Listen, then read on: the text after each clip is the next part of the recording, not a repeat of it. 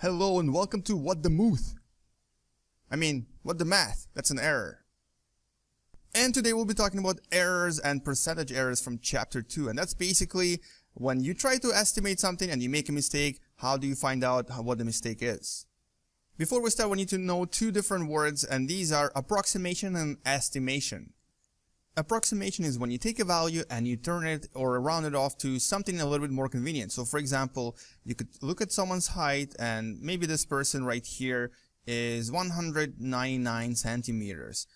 And you can approximate it to be approximately 200 centimeters, or in other words, it's approximately 2 meters that this person is tall. What? That makes no sense. That's not even English. He's 2 meters tall, or she. The word estimation is a little bit different. The word estimation is when you don't actually measure anything and you estimate things. Basically, you try to guess. So if you look at this person that he or she is tall, how much? Also not English. And you try to guess. Well, you think maybe this person is 180 or 190 centimeters. And so that's your estimation. Your estimation is that this person is 190 centimeters. But it turns out that he or she is actually much taller. He or she is 199. So in your book, you actually have two different types of errors. One of them is just called errors, and it's expressed as the letter E. And this is where you take your actual value and you subtract it from your estimation or estimated value. And so if we were to look at an example of a person's height, so we have this person right here. We kind of think that this person is about maybe 190 centimeters, but it turns out that this person is actually 199 centimeters. This is his or her actual height. In this case, your error is 199 minus 190. And that's 9 centimeter error. Now, your book makes this a little bit more specific by including the absolute value brackets, which is basically it's the vertical looking line that means that your sign here is not important. So if you estimate this person to be 210 centimeters, so in other words, if this is, I'm estimating him or her to be 210 centimeters, which will be 199 minus 110. Without the absolute brackets, you actually get a negative value. And this doesn't really make sense because it's an error anyway. So you're actually looking for positive value, which is why we include these absolute value brackets. So in this case, it's actually 11 centimeters. Now, and your book also has something called percentage error. And that's something more common. You'll see this a lot more often. And this is also E. But I like to write it as E with a little percentage here.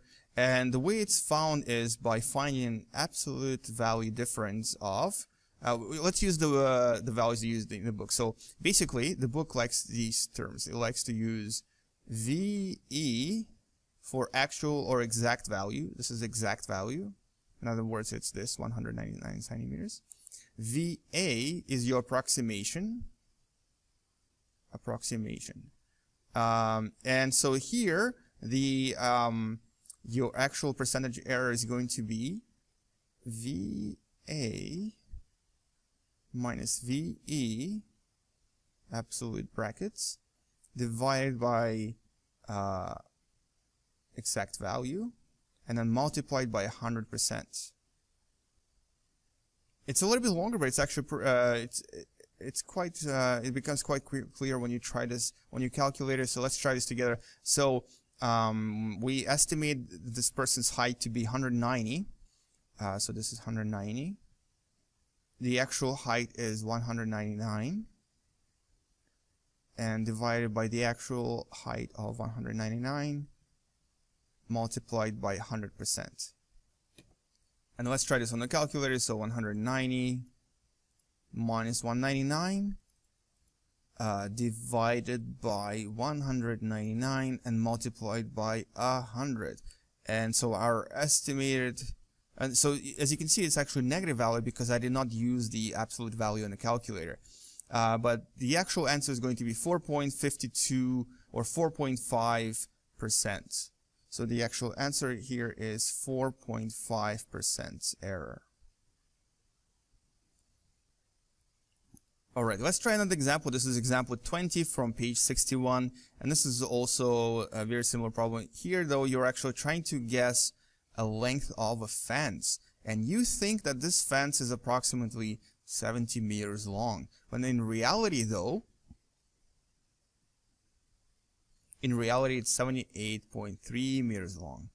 And the question is this. There's actually two questions. Let's divide them into two parts. One is find the error of your estimation to 1 decimal point. So in other words, you're going to have 0 or something and then 1 decimal point. So 1 decimal point. And the second question is find the percentage error also to 1 decimal point. Alright, let's start with the error. So error equals to absolute value of exact minus approximate. And it actually doesn't matter which one you put first because it will still give you the same value because of the absolute brackets. And the answer here is 70 minus 78.3.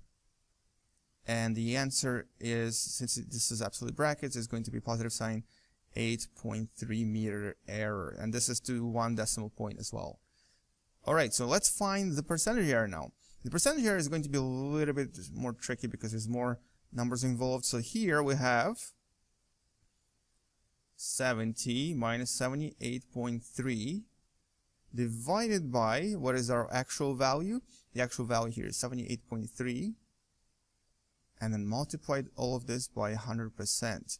And what we'll get here is,